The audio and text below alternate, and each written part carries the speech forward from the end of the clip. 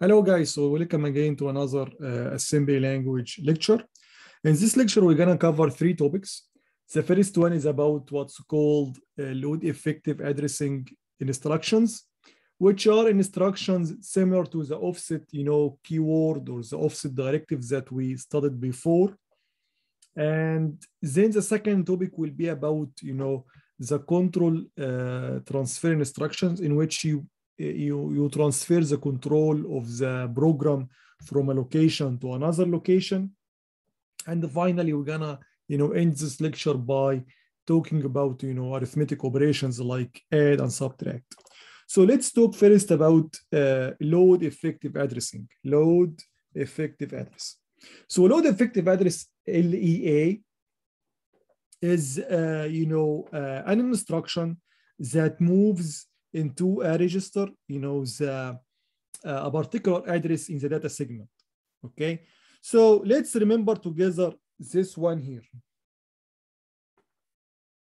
Move DI offset data to. So this instruction here, we studied this instruction before, or this keyword or this directive offset, and we said that data to is a variable in the memory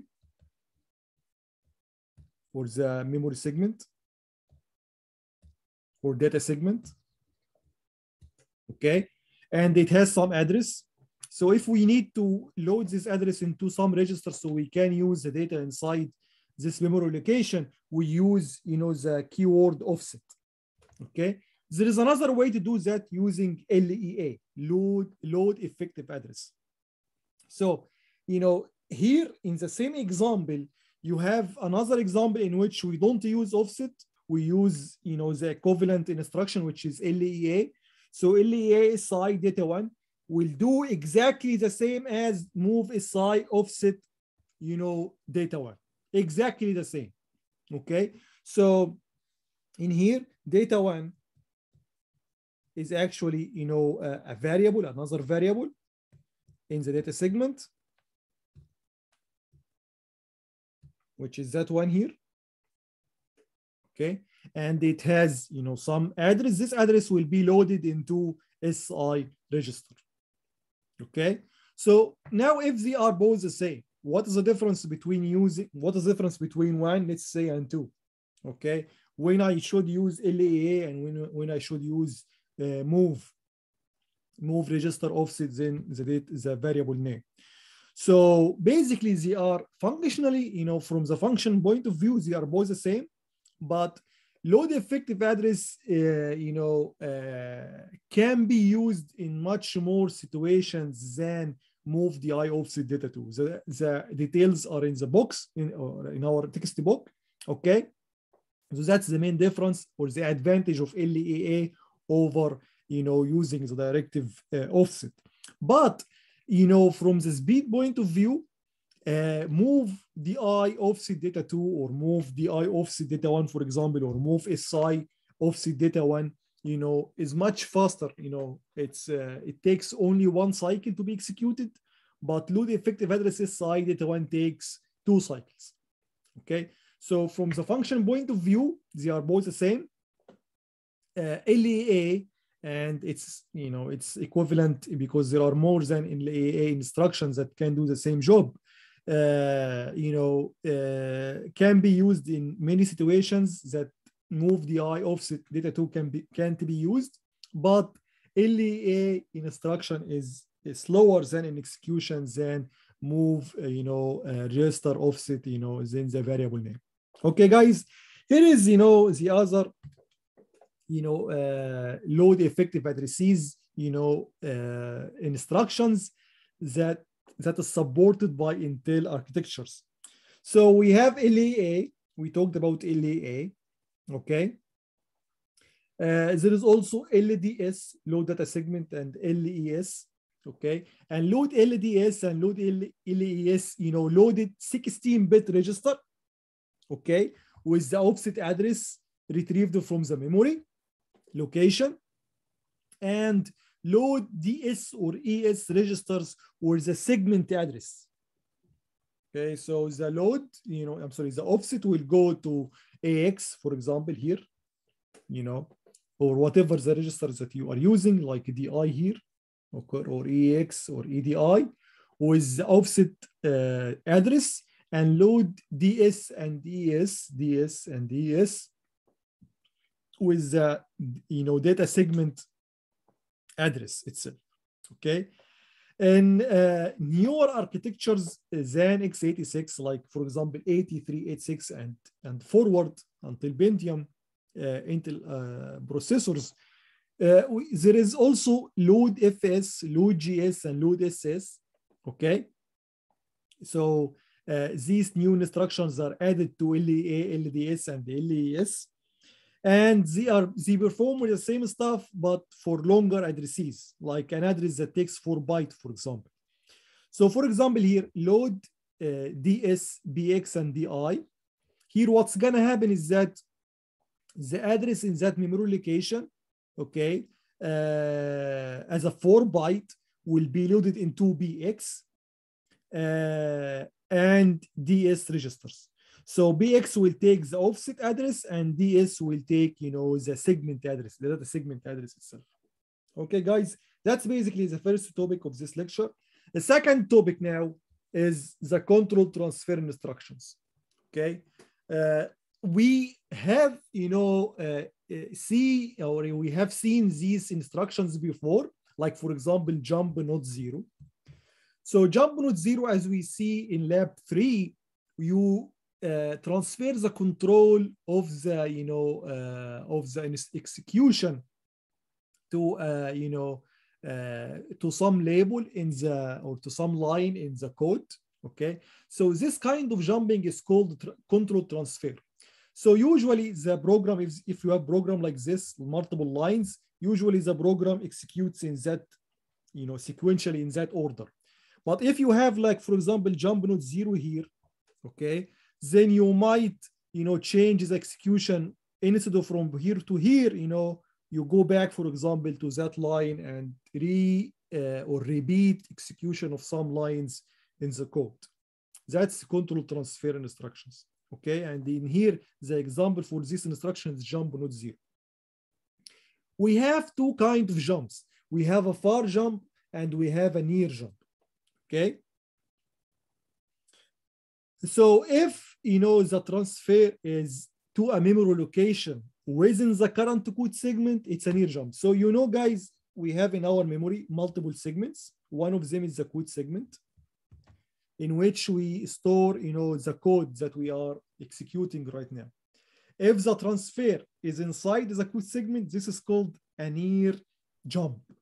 So if, for example, we are here and we go to that location, for example, since you are within the code segment, it's a near jump, and it's called sometimes intra segment,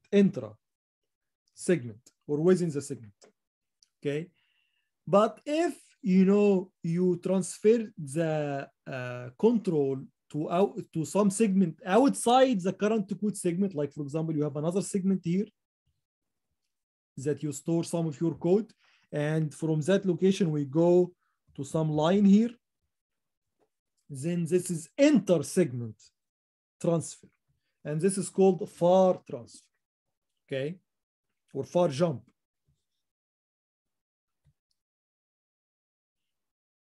So what's happening, in far jump and near jump?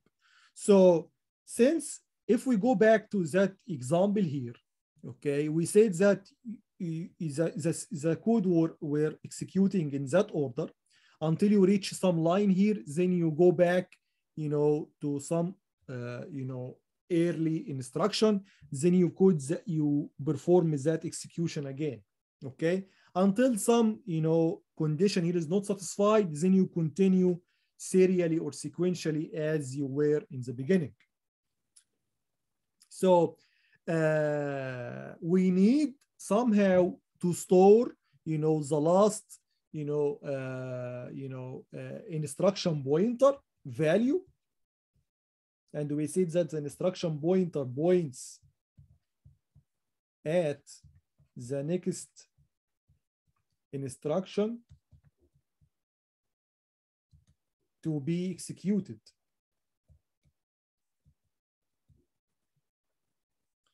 So we need all the time to know where we, the code stopped and transfer to another, instruction pointer value.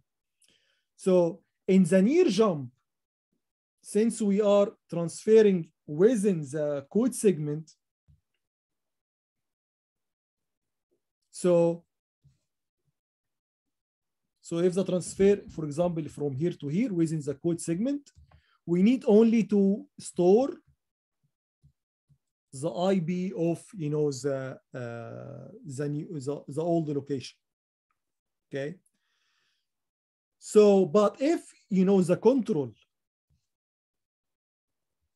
will be transferred to another segment, then in that time you're gonna change both IB and the code segment. So we have the CS register and the IB register. In the near jump, only the IB will change it because it's the same code segment. So the same start, and the start is in the code segment register. But if you're gonna move to another segment, then both CS and IB will be changed.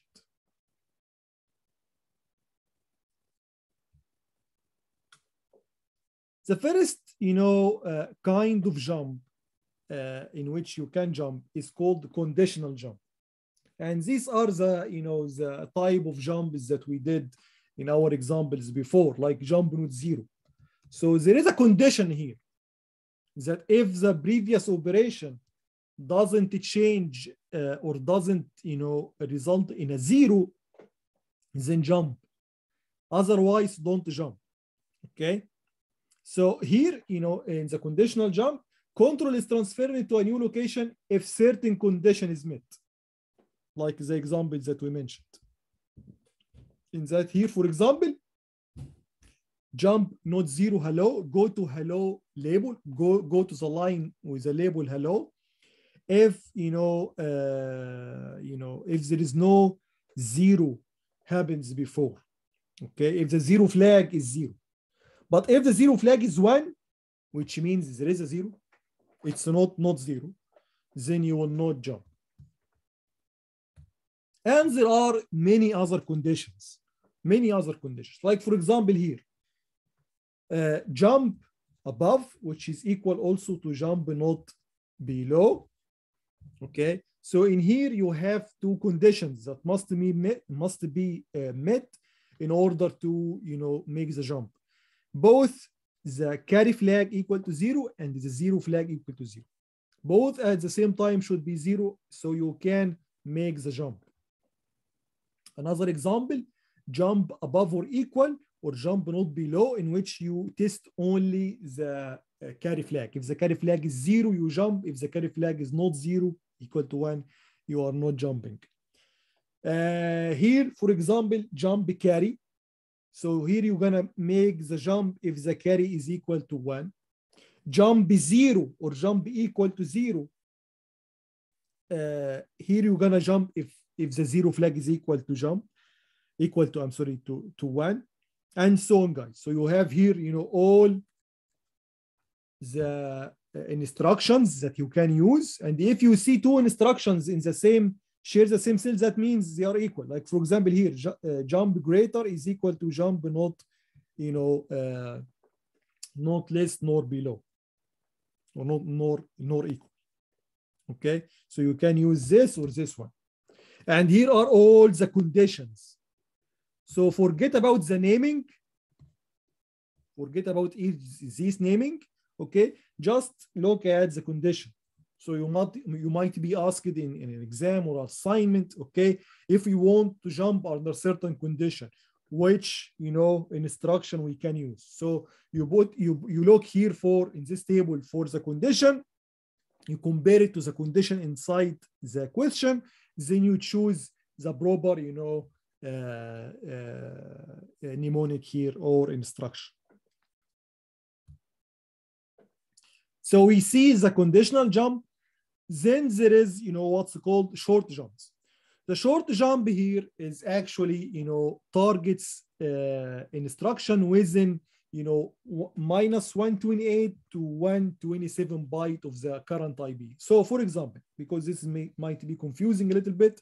So if this is a code segment, for example, okay, and here is the current value of IP or the current instruction to be executed. If you jump within forward, I mean within 127, or backward within minus 128 instructions, this is called short jump. Short jump. Okay. So for example, if IP is equal here, for example, equal to 1, then you jump to instruction here at 100 further. So IP will be 101. This is a short jump. If you go backward with minus, for example, like for example, IP equal to 0, then this is a backward jump. But since you are within that range, then it's a called short jump. All conditional jumps that we see, like for example, jump node 0, jump carry, GC, or whatever, all these, kind of jumping here instructions are short jumps. Okay.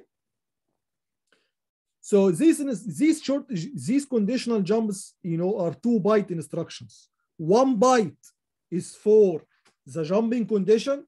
I mean 1 byte to store, GA or GNB or JNZ, whatever, or jump Z, okay?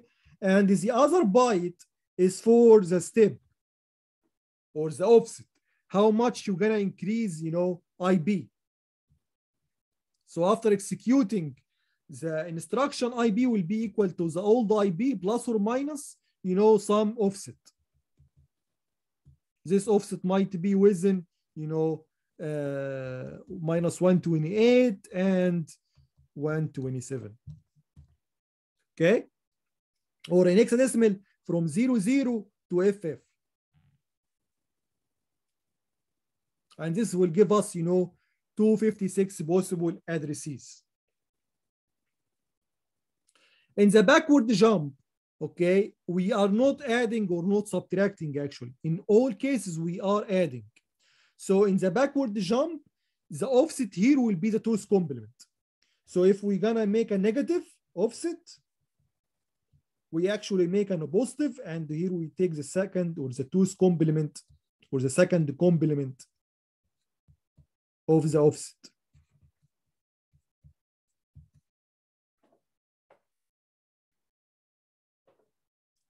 Okay.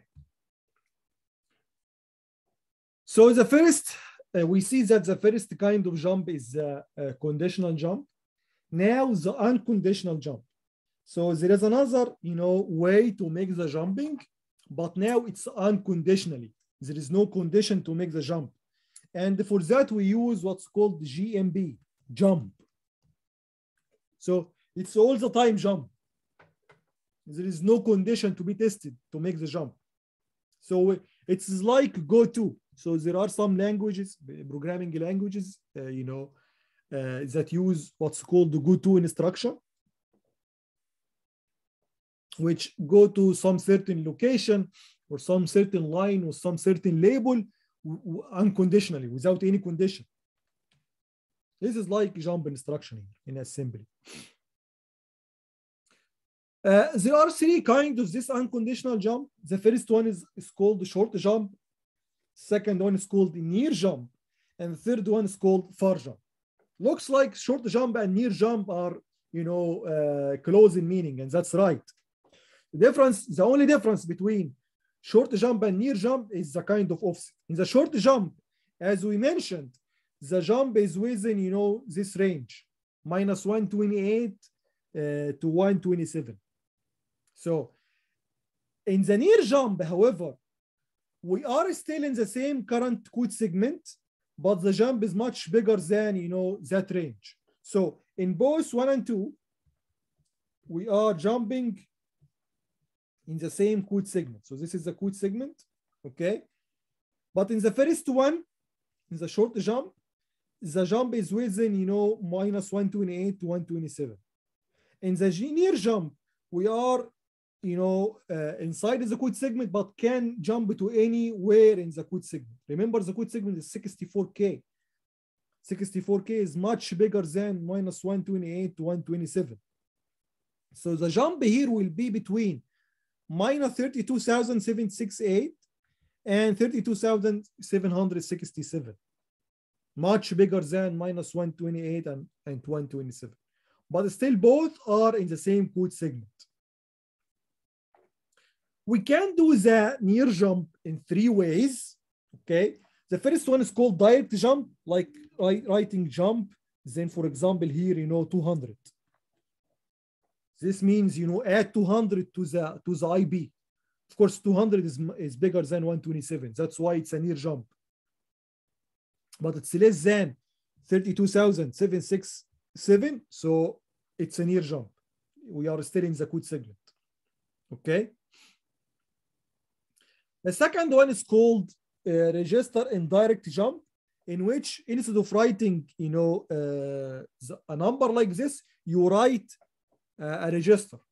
So jump BX means take the value inside the BX and store it in IB.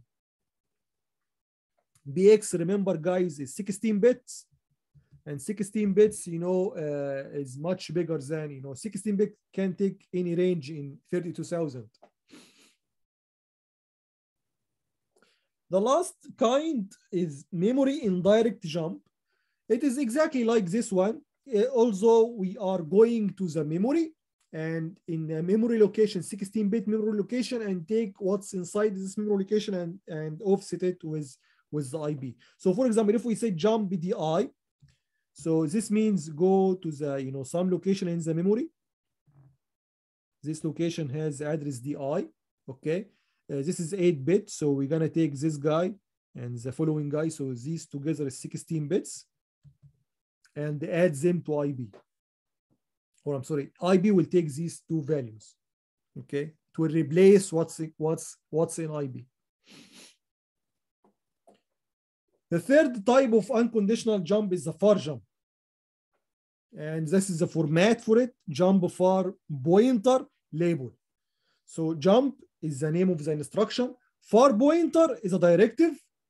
So it's like a keyword that you can't change. The label can change. The label can be hello, for example, whatever you like. And here we are jumping outside the current code segment. We are going out. So for example, here we go to somewhere outside, either here or here. Might be in some segment, you know, higher than the code segment or lower than the code segment. And in that case, both IB and CS will be replaced by new values of the new segment that you go to.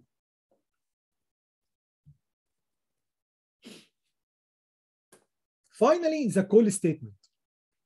The call statement is, you know, is a keyword, a mnemonic, okay, is that you use to call a procedure or a function.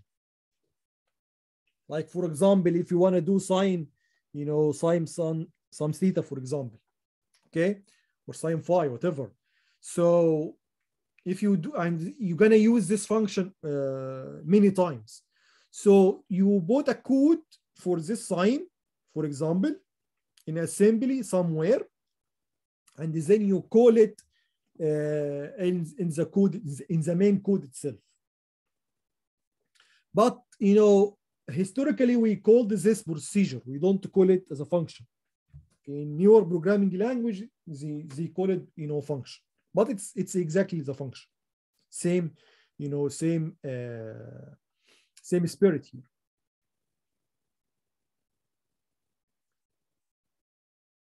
The call statement also might have near or far, you know, calling. I mean, this function or this procedure might be inside the current segment or the current code segment, and in that case, it will be a near call, okay? Or might be outside the current code segment, and in that case, it will be a far call.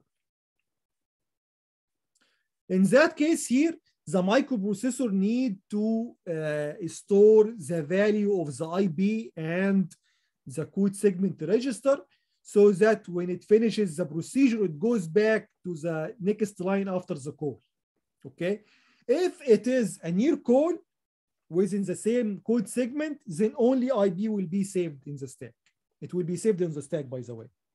Okay. If it's a far call, both CS, the code segment register, and IB will be saved. So let's take an example here. So you have here the code segment. So here your code, here is your code, for example, 3 lines, and here is your, procedure. And, this line is the second line here, is the line in which you have the code. Call hello, for example. And here is the procedure. And the first line here, for example, is hello, move X and 1, whatever, So we need, after executing these 3 instructions, to go back and execute that third line. This is the code segment. So we are, the procedure this is a near call, okay, or a near transfer. So in that case, when we do or execute the call hello, the IB will be saved in the stack. So this will be the IB, for example. So, okay, what is this IB? The IB is the address of this third line here. So when we execute the third line in this procedure, this line here, the processor will pop or read, the IB, so that, the IB will be pointing to the third line here. And we continue execution, the third and maybe the fourth and so on. That's why, any procedure or any subroutine, so it can be called the procedure or subroutine or a function. All the time, the last word or keyword or mnemonic in that procedure, the third line in that case, should be returned. RET, R-E-T. That means, hey processor, the procedure has been finished, the subroutine has been finished, the function has been finished. Please return or pop back the IB to execute the line after the call. So which is the third line in that case.